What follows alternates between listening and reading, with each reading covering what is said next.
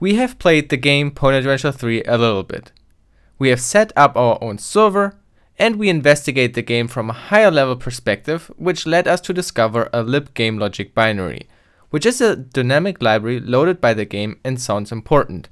So now we go another layer deeper, we get our hands dirty and open a disassembler.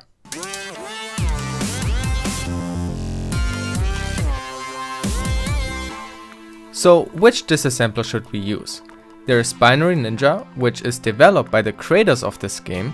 Unfortunately, the demo version does not support 64-bit, so you have to have a regular license. But it costs just like as much as 3 video games, so it's not too bad. Then recently IDA released a new freeware version with 64-bit support, and that's awesome and definitely something you should try. And then there's also Hopper and Radare. I will mostly use Binary Ninja and IDA for this project now, but in general, as you know from my videos, I use them all. As I'm not doing professional work with reverse engineering, my experience on this topic is very limited. I just try to make things work. If you have tips and tricks and advice how to do things better, let me know. I most certainly would like to get better. So let's open the libGameLogic in Binary Ninja and IDA. It takes a few seconds to analyze and process the binary, but very quickly we can see that it identifies a lot of interesting symbol names. You might have also noticed that there are some very weird function names. This is immediately telling me that this is a C++ program. These are so-called mangled names, and we can demangle them. This cryptic string encodes a much more complex name, including the types. If you carefully analyze it and play around with it, you can figure some things out about the format. For example, the number here is the length of the name, while the small c stands for char. Changing that into an I makes the argument an integer instead. So this demangled representation is much more readable and also unveils classes. So there exists a game API class which has a function with the name getSpawnPoints, and that function takes a constant character pointer, that's basically a string. This information, these names, are included because they are exported symbols and the binary is not stripped. So it's super awesome and easy for us to explore the functionalities and capabilities of the client. But before we go on with this, I want to make 2 points. First, this game was part of a CTF that was running for maybe 2 days, so giving out the names of these functions is a huge speed boost. This makes it much easier for people to understand the game and allow them to focus on the actual challenges rather than having to spend a lot of time on intensive reversing. Which leads me to my second point. Yes, it would be easy to make it more time consuming and thus maybe harder for attackers if the binary would be stripped, because that is a significant time sink. But a group doing reverse engineering can recover all of this class information, obviously not exact names, but they will understand everything as if they had the names. It just takes time. And by that I mean hundreds or maybe thousands of man hours. But it's a one-time investment. Once a group has reverse engineered the internal class structure, then they essentially are at the point where we are now. So even if it might be a bit unrealistic that we have this debug information, it just saves us time. It doesn't mean it were impossible otherwise. And to be honest, it might not be that unrealistic after all. For example, a popular MMORPG had an open beta before their launch where they shipped a debug build of the game, including all the information. And yes, for the release they stripped out all of the stuff, which made the game also run fast, but at this point the attackers, I don't want to call them attackers, they don't try to attack, they just research how the game works, had all the information they needed. Of course, over the time the binary changed and also classes changed a lot, new features were added or removed, but that is extremely valuable information that helps with future reversing. And even now, when you get a crash in that game, you often get an assert condition which reveals some internal code information. And these asserts are embedded in the game binary, so it's super easy to map out what functions do based on that.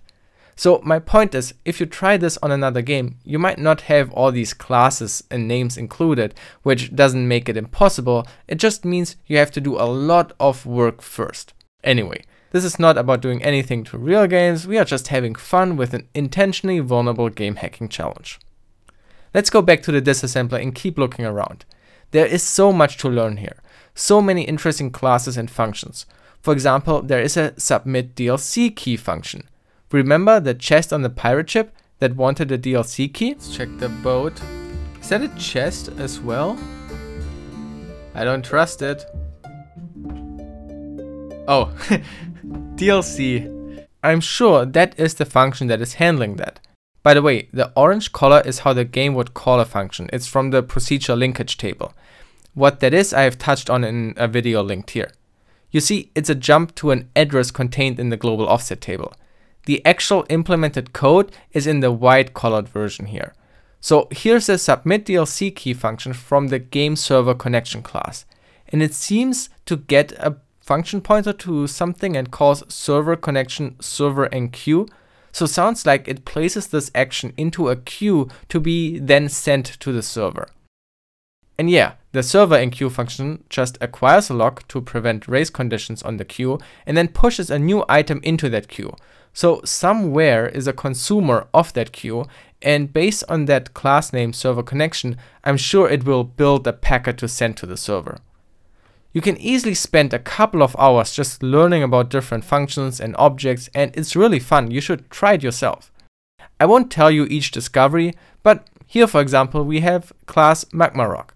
That was the boss monster in that cave which healed itself, and the function getDisplayName, it references a fixed string as name. And that name led me into a section with lots of other strings of the game. And there it says find all of the golden eggs. Interesting, so there are golden eggs somewhere.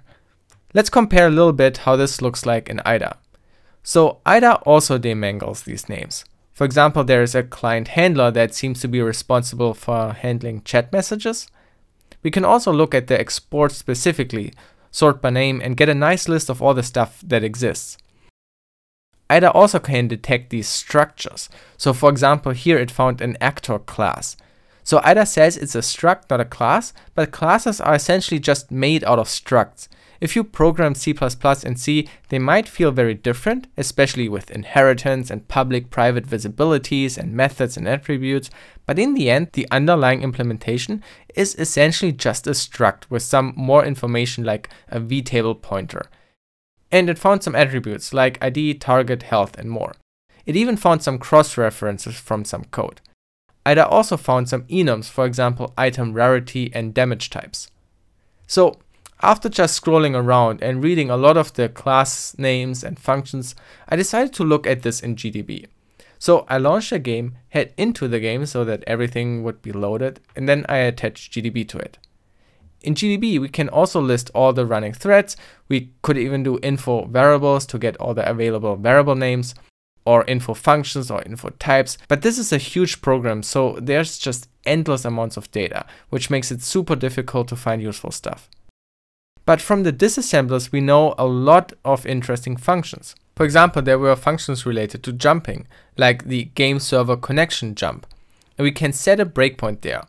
When we now jump in game, the breakpoint is hit. And we also see the call stack, at least partially for the functions we know inside of lib game logic. So the actual game client called player set jump state, which called then client world jump, which triggered a server connection regarding the jump, probably informing the server that we pressed jump. Super cool, huh? We can also use some other cool GDB features such as ptype, print type. So print the type of player, and player is a class we know exists, and GDB prints the whole player class. So we can see that the class player inherits from actor and iPlayer, which probably stands for interface player, and the player class itself has a player name, a team name, and much more. So now you can explore all these classes easily with GDB ptype. Here's the game server connection class, which inherits from server connection class. And in the server connection class, we can see the server enqueue function again, which takes the function pointer we mentioned earlier. Pretty neat. One other thing I discovered was in the data section of the binary. There's a global variable called GameWorld, along with some other very interesting variables called gItems and gEggs and so forth. We can then print that in GDB. Print GameWorld shows that this variable is a pointer to a world object, and if we dereference that pointer, we get the actual world object, and GDB prints that.